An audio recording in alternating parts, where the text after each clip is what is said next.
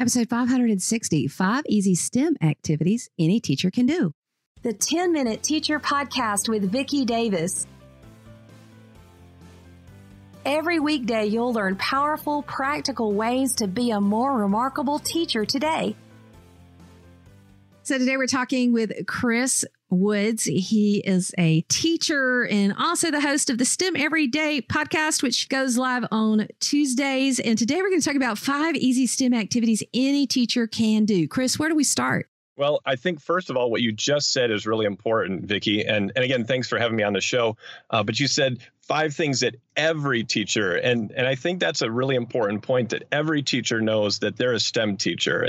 And if all we ever think about as STEM as being, let's go down the hallway to the STEM lab, or when the kids actually, like some schools have a STEM class, we need every kid doing STEM. So yeah, there's some easy things you can do in your classroom. Now, if you're like a literacy teacher, or you got reading going on in your classroom, take a look at the protagonist or in the story, and they're dealing with something and they're trying to get out of a situation.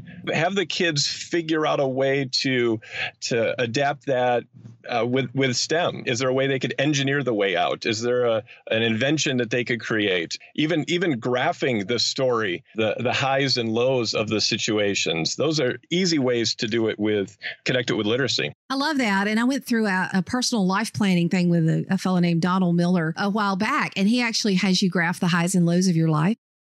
And I noticed that very often after my lowest lows came my highest highs. It was really weird. And so we can pull STEM even into writing in that way. Great idea. What's our second idea? The second thing is just use regular everyday kind of things, like especially if the kids bring it up. Like one day we were talking about Oreos for some reason in my class. I think I showed them a video of these cool Oreo separator machines on YouTube, which are really funny if you've never looked at them. They're so hilarious, like just these over mechanized ways to separate an Oreo. But the kids said, well, what about double stuff? Are they really double stuff?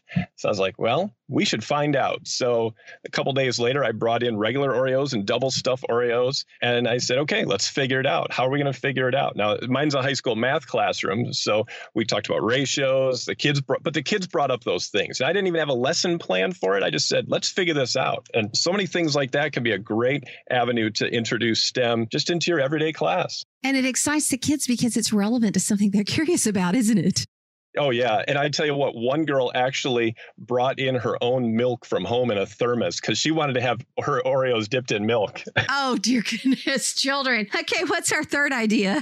All right. So my school has a water bottle filling station. I don't know if yours does, Vicki, but you've probably seen them. And it is so popular. It's crazy.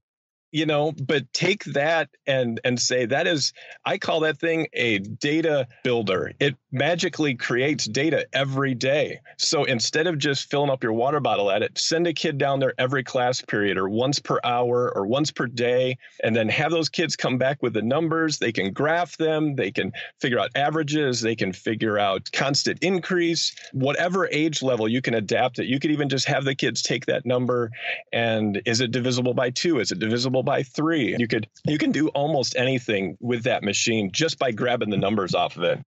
Oh, what a great idea, because it is fascinating. And I remember when we reached 999, somebody else said, hey, I want to be 1,000, right? So people are paying attention to that number. How interesting. Oh, yeah. I even had one kid actually offer to help me get it all the way to 5,000 when we were close. He drank, I think, like 3 water bottles full. Oh, my goodness. Okay, what's our fourth? All right. Another one, same kind of thing. Just looking for those real ways that you can do story problems in your classroom instead of those, just kind of plain old story problems that are in your book or on your worksheet, but just make real things. So like I brought in a box of alphabets and I said, we're going to count up and see. And it was probability. And I said, is it actually equally spaced, all those letters in the alphabets box? And here's the spoiler. It's not. But I had every kid, I had a Google sheet, and so every kid could input their data into it. So then it also became a collaborative project as well. Oh, and did they get to eat them after they did the project? Yes, and some of them started spelling words with it. They would spell, look, Mr. Woods, I spelled STEM. Look, Mr. Woods, I spelled math. And fun. I love that. Okay, what's our fifth idea? And the last one I want to talk about is the shoe design challenge. Now, a couple of years ago, I have a hands-on geometry class that I teach as well for kids that have a little bit more trouble with learning math. And kids always say, when are we ever going to use this stuff? I mean, you've heard that line before, right, Vicki? Oh, yeah. Well, not as much in computer science, but they'll come in and say it about other things that usually is the topic they hate. Yeah. And we hear it a lot in math. And when are we ever going to use this? Well, so we were doing area and perimeter, and I had the kids trace the bottoms of their shoes, because that's not a standard kind of shape. It's not a rectangle. It's not a triangle, but it's still a very important idea to help kids. And they had to estimate, because you kind of got to estimate the boxes. So we came up with different strategies for that. And we finished and got a good idea of area and perimeter. And the kids said, well, can we make shoes? What about the rest of the shoe? And I said, well, that sounds like a lot of fun.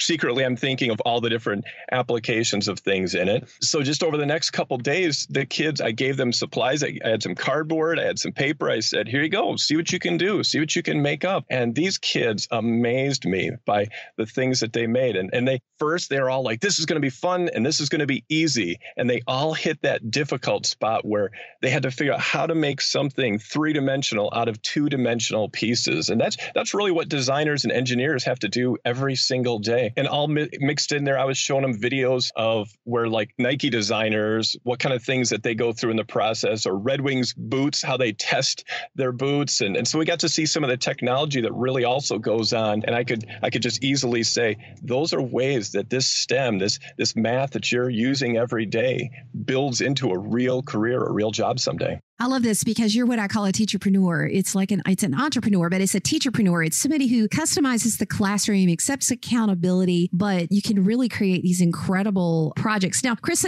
you and I have something in common. We're both from very rural areas. And, some folks in rural areas say they make excuses. Oh, I can't do computer science, or I can't do STEM. What is your secret to having all these ideas? Well, I think first of all, Vicki, we got to rely on that PLN that we have out there. If we're on Twitter, if we're on social media, everybody is sharing ideas. Now, I mean, you could go into the wrong side of Twitter and just see people ranting about politics or things like that. But if you look at all these educators sharing these great ideas, and then you can adapt it to your own classroom. You say, well, maybe I don't have access to 3D printers, but I have Play-Doh. I don't have access to a laser cutter, but we have cardboard and scissors. And that's how you can adapt anything, no matter where you are, no matter what you have, for your classroom. And, before you can get to the 3D printer, you do have to start with 3D design. And I usually end up with my kids using cardboard, because it is actually very hard to design for a 3D printer if you don't know how it gets together in real life.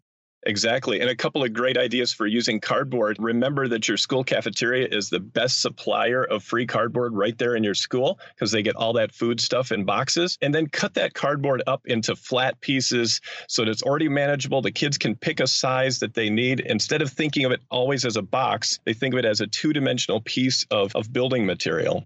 Oh, I love that. Those are fantastic. I'm just sitting here writing notes because we actually got 7 things out of each. So if you want to get a lot more ideas from Chris Woods, you need to subscribe to the STEM Everyday podcast. Podcasts are a fantastically growing experience for educators everywhere. There's so much professional development you can get. You can customize your very own learning by listening in the car and listening to things that you care about that'll improve your life. So thanks, Chris. Oh, thank you very much, Vicki.